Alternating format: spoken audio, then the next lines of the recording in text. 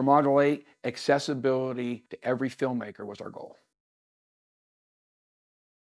Hey, I'm Mike Thomas, one of the co-founders of Module 8. I'm here with our Module 8 tuners, and in this video, I'm going to show you how to get started and get the most out of your tuners. So let's get started.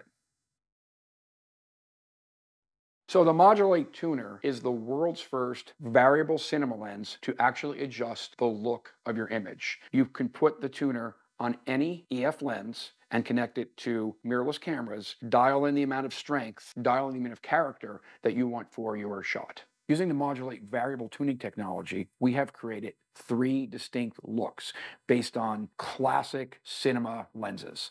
Our L1 is based on the Super Baltar. This is a lens that is best known for The Godfather. Our L2 was inspired by the K35.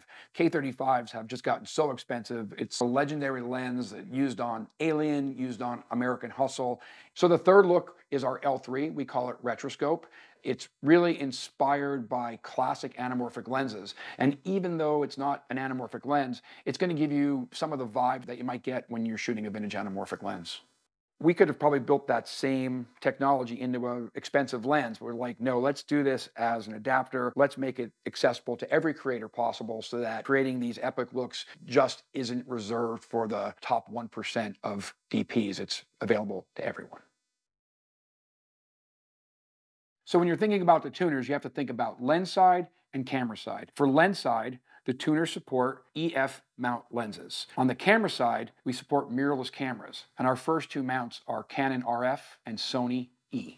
So the tuner, it mounts between your EF lens and your mirrorless body, and you just line up the dots like you would any lens and click it on.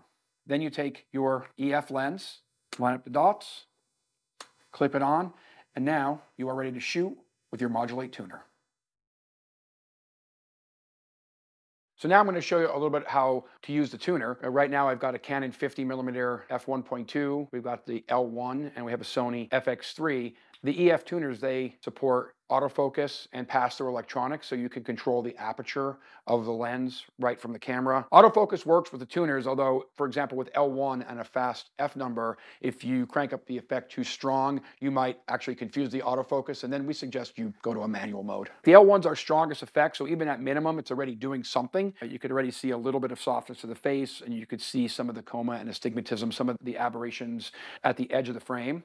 And basically I've got this V-tuning knob, and this is a creative tool, so there's no rules. It's what looks good to you. And if I want to bring in more halation and more aberration, more look, I can turn this knob, the V-tuning knob, to 6, to 8, and to 10. And you can see at 10, the look is really extreme, really dreamy. Everything is really glowing. The V-tuning knob works in conjunction with F number. While the tuning knob changes the amount of strength, the F number you use will also change the amount of strength. So if at f1.4, for example, if the L1 is too extreme, we can tone it back by changing the F number from f1.4 to f1.8. The L1, you'll still see effect probably up to about f4, where some of the other tuners like the L2, you might stop seeing the effect at around f2. Figure out the amount you want, change that look knob, play with your F number, find your sweet spot, and you're good to go.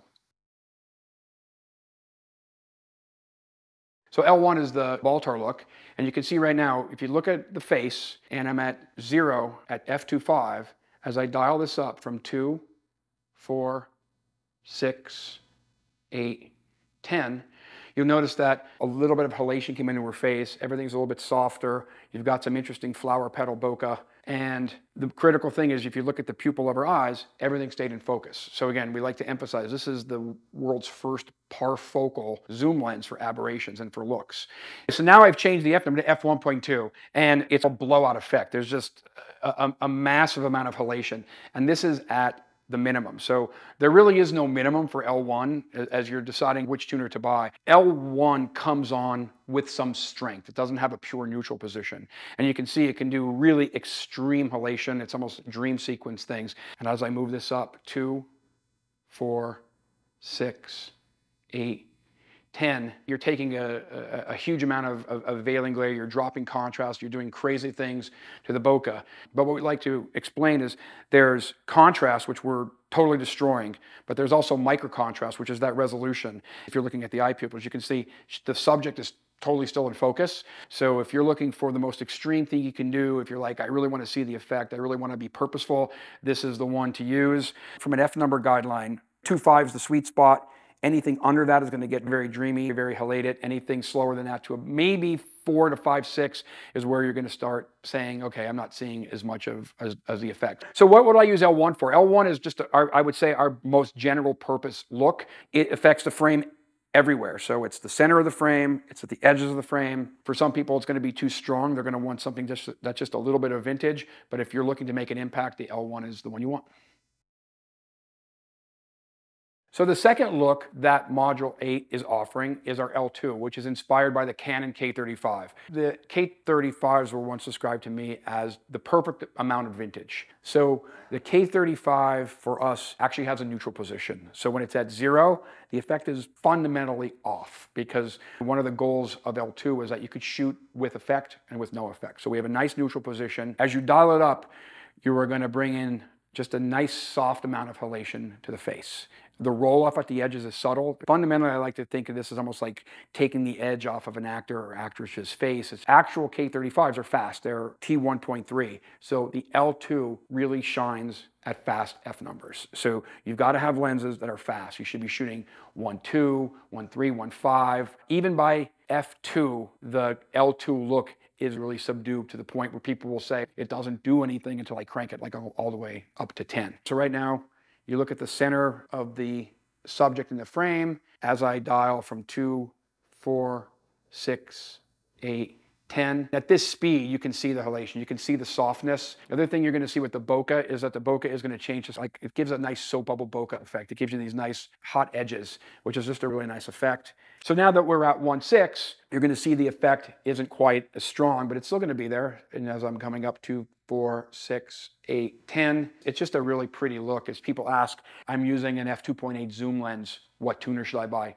I would probably say not the L2. You're going to probably want to look at the L1 or the L3. I'm going to stop down to F2. I'd say this is really the point where you're going to get some effect. Just remember, when you see this stuff on a 40-inch monitor or a 60-inch monitor, some of these effects that you don't see on small monitors are going to be like, whoa, that's too much effect. So it's probably wise to at least evaluate the look on your final deliverable size output device. And I'd say once you get into 2.5, 2.8, this effect is fundamentally gone. Recommended F numbers would be as fast as you wanted to shoot it, to the sweet spot of, I'd say, 1.3 to 1.5, where the real K35s live. By F2, you're starting to say, I don't see a lot of effect unless I crank it all the way up. And by 2.8, you're probably out of steam in terms of the halation effect. And at that point, you might want to start thinking about moving to the L1, which will give you a lot more strength at those slower F numbers. So yeah, the L2, K35 inspired, very subtle effect, has a neutral position, great for narratives.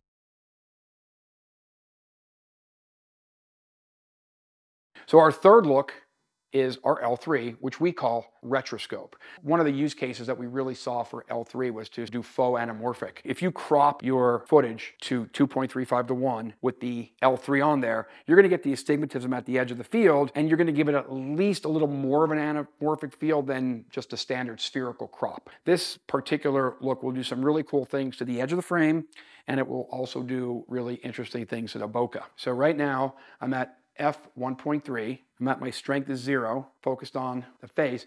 Now we have this plant here in the scene, and then you'll also see the bokeh as I go from 2, 4, 6, 8, 10. You can see a couple things happening. At this aperture, the face actually is going to have some halation, but you're also seeing some of that vintage swirly bokeh, and then you're seeing foreground objects go out of focus. And you'll notice that you won't be able to get those foreground objects really back into focus because it's not a field curvature, it's an astigmatism. So now I'm at 1.8. Again, watch this as you go 2, 4, 6, 8, 10. But you see a bokeh effect. You see the sharpness of the edges of the plant go in and out. But you see her face stayed relatively neutral. That was the goal of L3. Yeah, so the cool thing about L3 is that it's fairly F number independent. And even though it'll be a little more subtle, it will actually never go away. With the right scene, with the right lighting, and you can see right now I'm at my neutral position at 5.6. And as I crank that up, I'm gonna point you to the lower right-hand corner of that plant in the foreground. And you can see it's in, and then you can see things start to just fall. I'm still seeing the effect, and you can see there's really nothing happening to her face. So it's a pure off-axis effect. This is great for landscapes. Any scene that you would want to shoot anamorphic, but you don't want the hassle of anamorphic, L3 is a great choice. So the tuner by Module 8 is a really easy, accessible, and affordable way to get the look of some of the most iconic vintage lenses ever made. We've done the testing, we've done the design, but there's going to be nothing better than seeing what you guys come up with and create on your own using the Module 8 tuners.